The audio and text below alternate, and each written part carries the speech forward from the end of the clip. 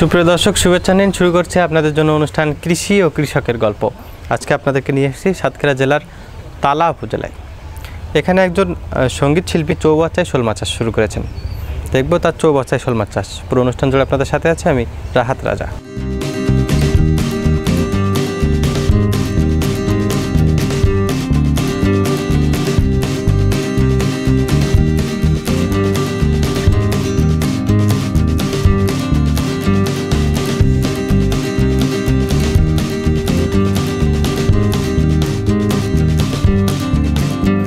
আসসালামু আলাইকুম। ওয়ালাইকুম আসসালাম। কেমন আছেন আপনি? হ্যাঁ ভাই, ভালো। আপনি ভালো আছেন? জি, আমি ভালো আছি। আচ্ছা, আমরা শুনেছি আপনি চৌবাচ্চায় শোল মাছ চাষ করেছেন, তো সেটা দেখতেও আসা এবং দেখেও ভালো লাগছে। খুব অল্প জায়গায় জি করেছেন। এটা কত বছর যাবত করছেন? এটা আমার বেশি দিন না, এই 1.5 বছর মতো। 1.5 বছর মতো। এটা কিভাবে শুরু করলেন একটু জানতে চাই। আমি শুরু করেছি প্রথমত 2-1 বন্ধু বান্ধবের কাছে শুনেছি যে মাছ পোষা যায়। আচ্ছা, আমার তো পুকুর নেই, তখন আমি একটা পুকুর তৈরি করে নিলাম, মানে মাটি কেটে আচ্ছা ইট দিয়ে গেঁথে প্লাস্টার করে একটা হাউস বানালাম। আচ্ছা, এটা 400 স্কোয়ার ফিটের একটা হাউস। আমার মোট কয়টা হাউস আছে এখানে? এখানে একটাই হাউস, কিন্তু একটা হাউসকে আমি 3টা ভাগে ভাগ করেছি। আচ্ছা, 3 ভাগে আমি অবশ্য 3 ভাগেই আমার মাছ থাকে, শোল মাছ। তো শোল মাছ শুরু তো অনেক রকম সমস্যার সম্মুখীন হতে হয়।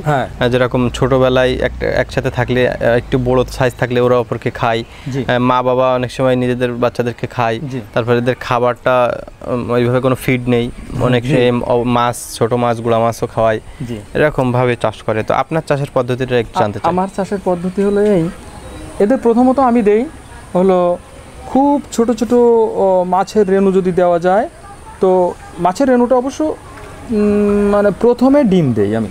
আচ্ছা, ডিম, মুরগির ডিম বা আমার তো কোয়েল পাখির ডিম আছে, ওই পাখির ডিম দেই।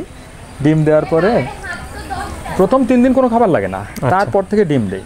হয়তো 3-4 দিন ডিম দেওয়ার পরে মাছগুলো কালো থেকে লাল হয়। আচ্ছা, পোনাগুলো কালো থেকে লাল হওয়ার পরে তখন আমি মাছ সিদ্ধ করে দেখেন এই যে মাছ।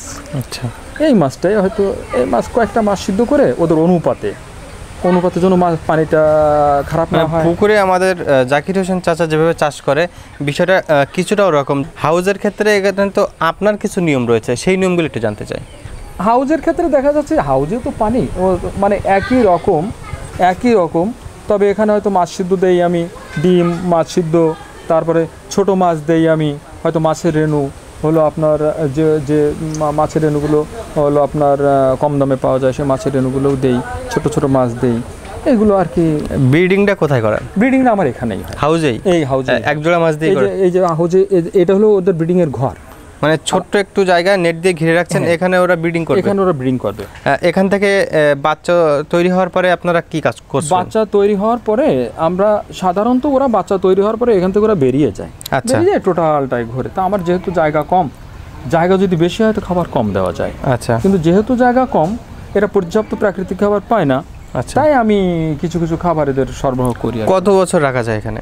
এখানে আসলে রাখা যায়, মনে করেন বাচ্চাটা মনে করেন বড় জোর আপনার এই আঙ্গুলের মতন। আচ্ছা, তারপরে এখানে রাখবেন কি করে? রাখলে বড়টা ওইভাবে হয়ে ওঠে না, জায়গা তো কম। আচ্ছা, আর এরপরে আমার প্রজেক্ট অন্য জায়গায় আছে। আচ্ছা, মানে পুকুরে নিয়ে আর কি বড় করে আমি লালন পালন করি। বড় 50 থেকে 60 গ্রামের মতো এরকম একটা ওজনের সাইজে নিয়ে আসেন, তারপরে আপনি পুকুরে নিয়ে ট্রান্সফার করে দিই। এখান থেকে একটা পুকুরে ব্রিডিং করায় সেটাকে লালন পালন করতে খুব অসুবিধা হয়, তো তাদের ক্ষেত্রে আপনার এই প্রযুক্তিটা তাদের ক্ষেত্রে অনেকটা কাজে আসবে।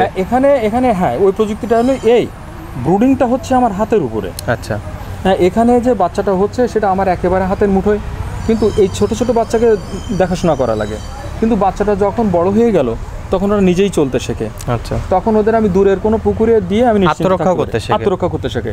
কিন্তু যত সময় ওরা আত্মরক্ষা করতে পারে না, তত সময় ওরা ওর মা বাবার প্রোটেকশন থাকে, আবার আমি দেখে রাখি। আচ্ছা, যেমন মনে করেন আমার যখনই এখানে ডিম দিয়েছিল, সাথে সাথে আমি কি করেছিলাম জানেন? এমনি মানে একটা চটা দিয়ে তার উপরে আমি বস্তা দিয়ে দিই। আচ্ছা, ওই যে বস্তা দিয়ে ঢেকে। ডিমের প্রথম শর্ত হলো ডিম যেন না নড়ে। আচ্ছা, এটা কিন্তু আমার গবেষণা। আচ্ছা, হ্যাঁ, ডিম ওরা যেটা পেড়েছে ওটা 24 ঘন্টা পরে ফুটবে, এটা ঠিক আছে। 24 ঘন্টা পরে ফুটতে শুরু করে। আমি দেখেছি যে 2-3 ঘন্টার ভিতরে সব বাচ্চা বেরিয়ে যায়। কিন্তু ওই যে ডিমটা ওখানেও পারলো, ওই ডিমটা যদি নড়ে তাহলে সমস্যা। আচ্ছা, ডিমটা ফুটে ওর ভিতরে কালো কুচকুচি বাচ্চা বের হয়, যখন বের হবে তারপর ডিমটা নড়লে, মানে ওই বাচ্চা নড়লে আর সমস্যা নেই, কিন্তু ডিম নড়লে বাচ্চাটা আর ফুটবে না। আচ্ছা আচ্ছা, মানে এটা আমি সাংঘাতিকভাবে নিজেই গবেষণা করে দেখেছি। তাই আর একটা জিনিস লক্ষ্য করেছি আমি, যখন ওরা ডিম পাড়ে, সাধারণত আমার এখানেই ডিম পাড়ে, এখানে ডিম পাড়ে, ওই আরেকটা ঘর আছে ওখানে ডিম পাড়ে, ওই আরেকটা ঘর আছে ওখানে ডিম পাড়ে। ডিম পাড়ার পরে ওরা ওর নিচে এসে সোজা থেকে যায়, কিন্তু নড়বে না। 24 ঘন্টার ভিতরে নড়বে না, শত্রু এসে আক্রমণ করতে গেলেও নড়ে না, কিন্তু 24 ঘন্টার পরে যে ওরা নড়ে, তখন ডিমটা ফুটে বাচ্চা বেরিয়ে গেছে। এখানে কিছু বড় শোল দেখতে পাচ্ছি। এখানে কিছু বড় শোল হলো, এদের যে মা বাবারা ছিল, তারপরে সেই প্রথম যে বাচ্চা ছেড়েছিল, বাচ্চা তো সব আমি ট্রান্সফার করে দিই, কিন্তু কিছু বাচ্চা আমি এখানে সংরক্ষণ করেছি। আচ্ছা আচ্ছা, এদেরকে আমি প্যারেন্টস বানাবো। এদেরকে তো আবার আলাদা করে রাখছেন আপনারা যে ছোট মাছগুলো থেকে? এখানে দেখলাম কিছু ছোট, জি জি, ছোট মাছ আলাদা করা, না ওরা খেয়ে ফেলবে। আচ্ছা আচ্ছা, এখানে মোট কতগুলি মাছ আছে? মোট 3টা পার্ট করেছেন আপনার হাউসটা? 3টা পার্টে 3টা প্যারেন্টস আছে। আচ্ছা, 3টা পার্টে, এখানে দুটো, একটা মা বাবা, ওখানে একটা মা বাবা, আর ওখানে একটা মা বাবা। কোন মাছটা এরা বাচ্চা দেবে? এরা আমার কাছে দিয়েছে কিন্তু তেসরা চৈত্র এবছর শুরু করেছিল। আচ্ছা, তেসরা চৈত্র, আমরা তো জানি বৈশাখ জ্যৈষ্ঠ আষাঢ় শ্রাবণও দেয়, হয়তো হয়, কিন্তু আমার একেবারে মানে খাতা কলমে লেখা। আচ্ছা, তেসরা চৈত্র আমার ওই রুমটায়, ওই হাউসটা প্রথমে বাচ্চা দিছিল। আচ্ছা, তারপর থেকে দিতে থাকে, আর লাস্ট দিয়েছে মনে করেন এখান থেকে 15 দিন আগে যে বাচ্চাটা ওখানে আছে, এখানে দিয়েছিল, ওরা খেয়ে নেবে বলে আমি তুলে ওই আলাদা হাপার ভিতরে রেখে দিয়েছি। এই হাউসের গভীরতা কেমন? একটু হাউসের গভীরতা হলো আমার মনে করেন এই বুক পর্যন্ত, মনে করেন এটা 4 ফুট। এটা তো নিজের আইডিয়াতেই করেছেন? মৎস্য অধিদপ্তর থেকে কোনো সহযোগিতা কিংবা কারোর কাছ থেকে কোনো কথা, কোনো পরামর্শ কিছুই না, টোটাল আমার আইডিয়া। তো এদেরকে তো কাঁচা মাছ দিচ্ছেন, কাঁচা মাছের পানি অনেক সময় দূষিত হয়ে যায়, পানি চেঞ্জ করা লাগে। হ্যাঁ, তো সেক্ষেত্রে আপনি কি করছেন? কাঁচা মাছটা হলো, আমি যেটা বুঝি সেটা হলো, আমি মনে করেন একটা মাছ দিয়েছি, ওই মাছটা যেন না পচে। আচ্ছা, ওটা যেন ওরা খেয়ে নেয়। আর যদি দেখা যায় আপনি অনেক মাছ দিলেন, দেখা গেল যে আপনার 1 কেজি মাছ দিলেই হতো, আচ্ছা, সেখানে আপনি 1.5 কেজি মাছ দিলেন, তাহলে 500 গ্রাম মাছ পচে গেল। আচ্ছা, আর ওদের খাওয়ার অনীহা হয়ে যাবেন, ওদের পরিবেশ নষ্ট হয়ে যাবে।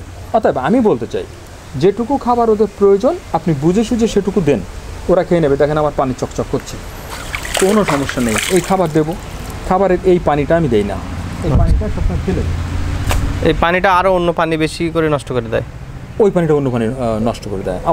যেহেতু আমার হাউজে কোম্পানি, এক্ষেত্রে অনেক সময় তাপমাত্রা পানি গরম হয়ে গেলে আপনার কোনো সমস্যা হয়? ওই যে পানি যদি একটু গরম হয়, আমি যদি মনে করি যে এখানে আমার তাপমাত্রা সংরক্ষণ করা দরকার, ওই দেখেন ওখানে গরম হবে না। ওই যে কলমি গাছ লাগিয়ে দিয়েছি, ওই যে কলমি গাছ লাগিয়ে দিয়েছি, মানে তাপটা পানির ভিতরে যাচ্ছে না? না, মানে এবং এখানে আমি আরেকটা প্রযুক্তি ব্যবহার করি, মানে আমার ব্রেন থেকে আসা এটা, সেটা হলো এই পানিতে যদি অধিকতর মানে প্লাঙ্কটন বা অন্য কিছু জন্মায়, ওই কলমি গাছটা খেয়ে নেয়। আচ্ছা আচ্ছা, ওদের কিন্তু কোনো গোড়া মাটিতে নেই না। ওই কলমি গাছ, তারপর ওই কলমি গাছ, এদের কোনো গোড়া কিন্তু মাটিতে লাগানো না, টোটাল ভাসছে। এবং দেখেন কত সুন্দর আছে।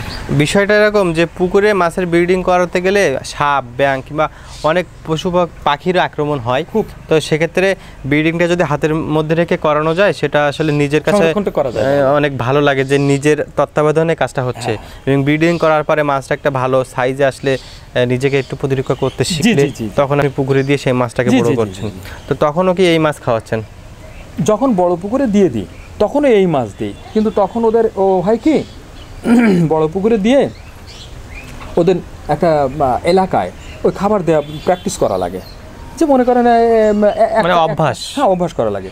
ও প্রতিদিন অভ্যাস করলে যে এখানে খাবার পায় ওরা, তো ওরা ঠিক সময় হলে ওখানে চলে আসে। আচ্ছা আচ্ছা, ওই দেখেন ওরা উঠছে, ওরা কিন্তু এই খাবারের এদিকে সবসময় চলে আসে। আচ্ছা আচ্ছা, আপনি তো 1 বছরের অধিক এই শোল মাছ চাষ করছেন। হ্যাঁ, এগুলো তো সব প্যারেন্টস? ওটা প্যারেন্টস। আচ্ছা, আপনার কাছে একটু জানতে চাই, প্রায় 1 বছরের অধিক হলো, তো ব্রিডিং করে মাছ বড় করেছেন কি? হ্যাঁ। কত টাকার মাছ বিক্রি করেছেন একটু জানতে চাই। আমি এবছর মাছ বিক্রি করিনি। আচ্ছা, আমার কাছে প্যারেন্টস আছে মনে করেন এক জায়গা আছে 1000 মতো প্যারেন্টস। আচ্ছা, ওই প্যারেন্টস হয়ে গেছে, তারা 10-12 ছেটে অলরেডি ডিম দিয়েছে, বাচ্চা দিয়েছে। আচ্ছা, আর এখানে আমার যা আছে তাতে মনে করেন অন্তত 100 পিস মতন মাছ আছে, যেটা প্যারেন্টস হচ্ছে। আচ্ছা, আমি খুব যত্ন করে ওদের লালন পালন করি। ওই দেখেন এরা চৈত্র মাসে, আমার তো চৈত্র মাসে ডিম দিয়েছিল, মনে হয় চৈত্র বা বৈশাখে ওরা বাচ্চা দেবে।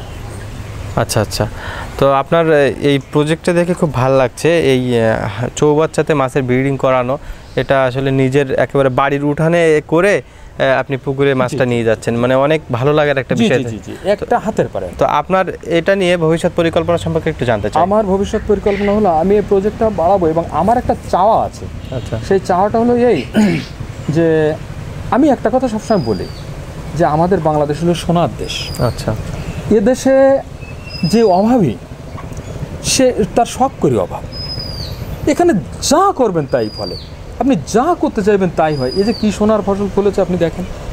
আমি চাই, মানে যেখানে আমি যেতে চাচ্ছি সেটা হলো যে আমাদের যে বেকার যুব মহিলারা যারা মনে করছে যে রোজগার করার পথ নেই, আমি তাদের রোজগার করার পথ দেখাতে চাই। একটি শোল মাছ উৎপাদন করতে আমার কত খরচ হবে? হয়তো বড় জোর আমার 50 টাকা খরচ হবে, কিন্তু 1 কেজি মাছ হইলে ঢাকায় বিক্রি করেন আর বাংলাদেশে যে কোনো জায়গায় বিক্রি করেন 500 টাকা দাম, 400 টাকা, 450 টাকা, 500 টাকা, 520 টাকা এবছর আমি বিক্রি করেছিলাম কিছু মাছ, অন্য মাছ, শোল মাছ। তাছাড়া চৌবাচ্চা থেকে যে পোনা ব্রিডিং করানোর পরে এই পোনাও তো বিক্রি করা যায়। জি জি, এত ব্যাপক চাহিদা। আমার তো অন্তত মোটে না হলেও অন্তত 50 জনে বলে রেখেছে যে আমার আগের বছর মাছের বাচ্চা দেওয়া লাগবে। কিন্তু এর বাচ্চার উৎপাদন করাটা বেশ কিছুটা গবেষণার বিষয়, টেকনিক্যাল বিষয় আছে। এটা ব্যাপার হলো এই যে এর একটা নির্দিষ্ট বয়স পর্যন্ত বেশ ঝুঁকি থাকে। আচ্ছা, মানে সেই বয়সটা তো আপনি আপনার চোখের সামনে লালন, চোখের সামনে, আমি এই জন্য এটা চোখের সামনে করা, যে আমি যেন সবসময় দেখভাল করতে পারি এবং ওদের সুবিধা অসুবিধা বুঝে আমি ব্যবস্থা নিতে পারি। এবং এটা আমার কাছে একটা চমৎকার মনে হয়েছে যে আমার আইডিয়াটা আমি যখন করেছিলাম তখন ভেবেছিলাম এতগুলো টাকা বিনিয়োগ করলাম, 1 লাখ টাকা বিনিয়োগ করা আমার এই হাউসটা। আচ্ছা, তো এতগুলো টাকা বিনিয়োগ করলাম, আমি এতে আউটপুট কিছু পাবো কি না। কিন্তু আমি খুব খেয়ালি মানুষ, ওটা আমি ভেবেছি করি, তো তারপর যা হবে। তো যা হোক, আমি সফল, আমি 100% সফল। তার কারণ আপনি তো দেখছেন মাছ, ওই দেখেন, ওই দেখেন মাছ, অনেক মাছ। হাউসটা তো নেট দিয়ে ঘিরে রেখেছেন, মাছ অনেক সময় লাফায়, মাছ লাফায়। আর সবচেয়ে বড় কথা হলো এর ভিতরে অন্য প্রাণী, যেমন মনে হয় গুই সাপ, বড় বড় ব্যাঙ, তারপরে আপনার অন্য কোনো প্রাণী ধাড়ি ঠাড়ি থাকে, এসব জন্য সহজে না নামে, তারপর মাছটাও লাফিয়ে না যায়, সব বিষয়ে এটা প্রোটেকশন দেয়। তবে মাছের একটা ইয়ে আছে, এখানে যদি পানি প্রবাহ কোনো জায়গা থেকে স্রোত না নামে তবে মাছ লাভ দেয় না। সেক্ষেত্রে হাউস উঁচু করে করলে তো পানি প্রবাহটা, হ্যাঁ, পানি মানে আমার এই যেটুকু উঁচু আছে এই দেখেন, এটা কিন্তু এই দেখেন এখানে আমার ওভারফ্লো, মানে এটা এর উপরে আর পানি উঠবে না, উঠলে বেরিয়ে যাবে। যখনই পানি উঠবে বৃষ্টির পানি তো পড়ে যেতে, ওখান থেকে বেরিয়ে যায়। অনেক ভেবে চিন্তে তারপরে করা। এটা আসলে খুব ভালো লাগছে দেখে, কেননা শোল মাছ চাষ, একজোড়া ব্রুড থেকে বাচ্চা নেওয়া, এটা অনেক কঠিন কাজ হয়ে যায় পুকুরে, তো সেটা আপনি একেবারে হাউজে করছেন, দেখে খুবই ভালো লাগছে এবং আপনার ভবিষ্যৎ পরিকল্পনা শুনে খুব ভালো লাগলো। আমাদের অনুষ্ঠান কৃষি ও কৃষকের গল্পে সময় দেওয়ার জন্য আপনাকে অনেক ধন্যবাদ। জি, আপনাকে অনেক ধন্যবাদ।